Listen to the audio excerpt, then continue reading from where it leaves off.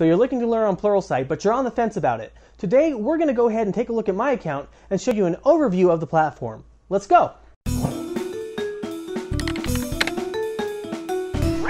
When you're not a member, this is the page that you're going to see when you go to Pluralsight. And it has all sorts of things. Popular courses, more courses, features, if you're a business or an individual. Let's go ahead and click on that. Okay, now at the bottom of the page, it will show you $29 a month or $299 annually. So it's a pretty good deal. You get unlimited access to the courses and all the exercise files. You can either choose a free trial, which is 10 days, or 200 minutes. Very important there, 200 minutes. I could burn through that, no problem. But let's go ahead and sign in here, and I will show you what you get when you go ahead and do that. So here we are at the homepage. You can see the last course that you took, additional resources, exercise files, all that stuff there. You can see your course history here, and then bookmarks, anything that you've had bookmarked for courses, different paths that you've taken. And we're going to talk more about paths in a minute. Related courses, or recommended courses, excuse me. HTML5 Web Component Fundamentals looks pretty good. I know a lot about that. All these different things from newest courses, Shotgun Review Fundamentals. That looks kind of cool. But you know, this is the home page here. Let's go ahead and check out search. All you have to do is click here and type in what you're looking for. ES6, for example, and it will auto-populate with some examples.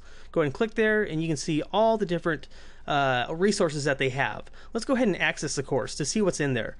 You can see there's a table of contents, description, transcript, exercise files, discussion. You get the idea. When we go ahead and open up one of these, it will take us to a different window right here, and it will buffer that out, and you can see all the different courses and how far you've come. It's a really good player. It didn't used to be so good, but now they've really improved upon it. So hats off to you, Pluralsight. Let's go ahead and check out the profile here.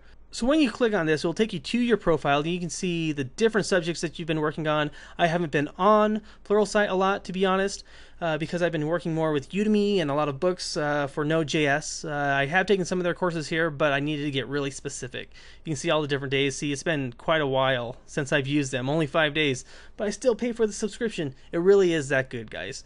It will tell you the time of day that you're active. Usually it was around here, even though I haven't used it that much, like I said. But they helped out a ton. You can see all the courses that you're currently learning, and that's pretty much it. That's what I use this for. Interests that I have: video editing, graphic design, design patterns, JavaScript. But really, when I'm on Pluralsight, it's mostly like coding, not so much the design. But for a while there, that was all I was doing, and I used Pluralsight to do that. So something to think about. And when you go ahead and go on the left, this menu will pull out, and you can see you have home, browse, feed. Let's go ahead and go over those. Browse. You have all the different types of categories here. It's pretty cool. You can just go in there and see what you'd like. Let's go ahead and go back to the feed. Now, feed is recommended for you. Sorry, guys, you got it wrong. I'm more about that React, skill assessment based on graphic design. That's interesting. And then you can have your favorite authors here. Pretty cool stuff. My favorite section, though, is right here. It's called the paths.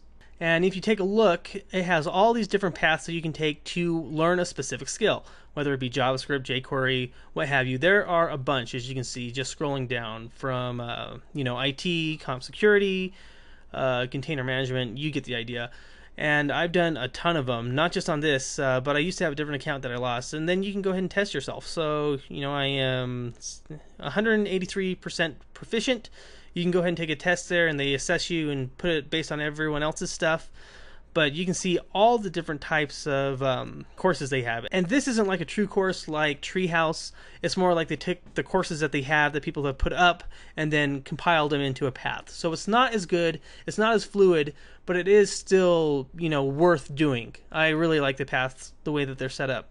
I went ahead, and when I did this, I just passed right through it, so I didn't have to do any of this. And you see, you can improve your score. It shows you how much you improved by. It's pretty cool. Paths, highly recommend it.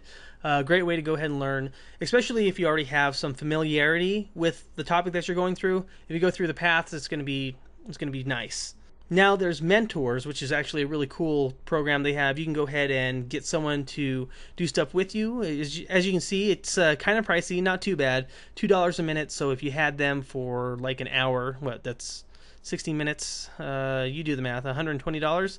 So yeah, it can get kind of pricey there, but when you have a project or you have something that you just can't figure out, it's totally worth it to go ahead and hire some of these guys, especially if they're qualified.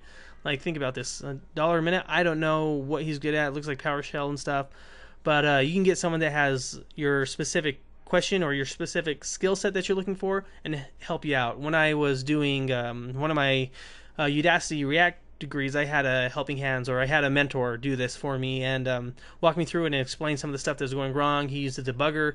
It was really nice to see that stuff and see how people can go ahead and edit code.